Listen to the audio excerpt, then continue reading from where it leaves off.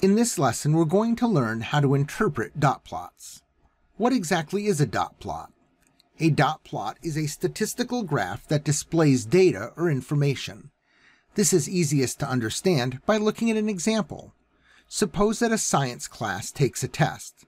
The teacher wants to display the grades that students earned and decides to use a dot plot. On the number line, the teacher puts the number of points that students earned and puts one dot for each student's score.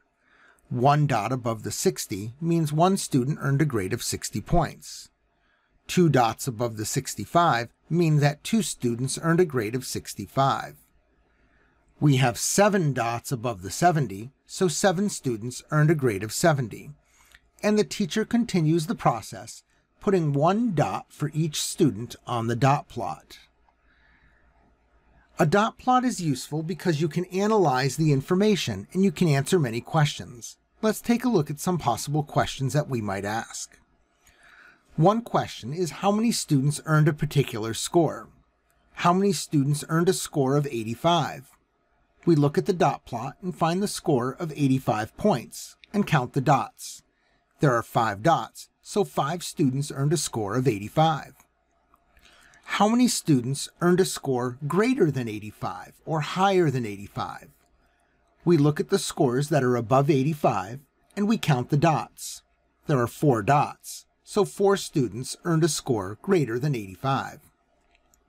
How many students earned a score of 85 or higher? That would be including 85 and going above. We count the dots. We see that there are 9 of them, and so we have 9 students who earned a score of 85 points or higher. There are other types of questions we could answer as well. How many students took the science test? Since each dot represents one student, we simply count all of the dots. There are 26 of them, so 26 students took the science test.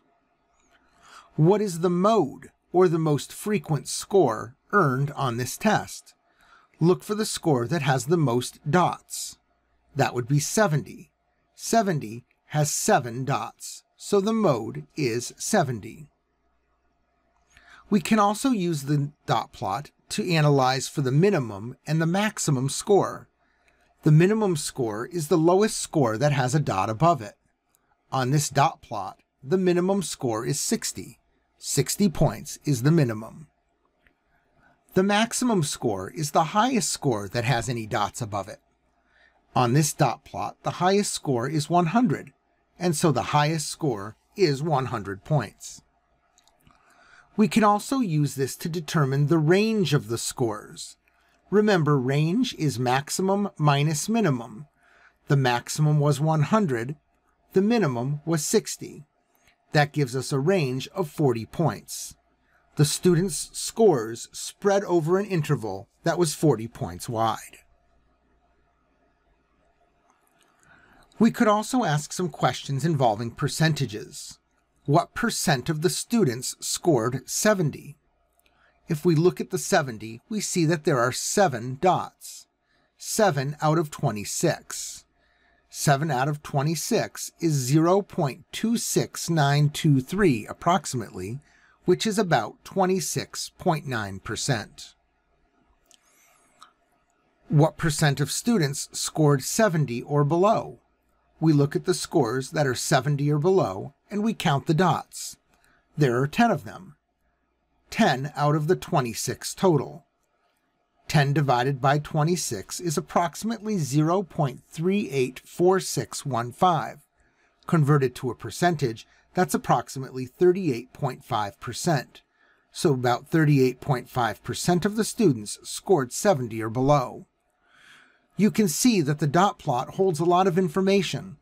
By working with dot plots and knowing how to interpret them, you can develop a good understanding of a situation. This is everything you need to know to get started interpreting dot plots. You can learn more about dot plots and statistics in Mr. Dorey's Algebra Handbook, available at www.doreypublications.com.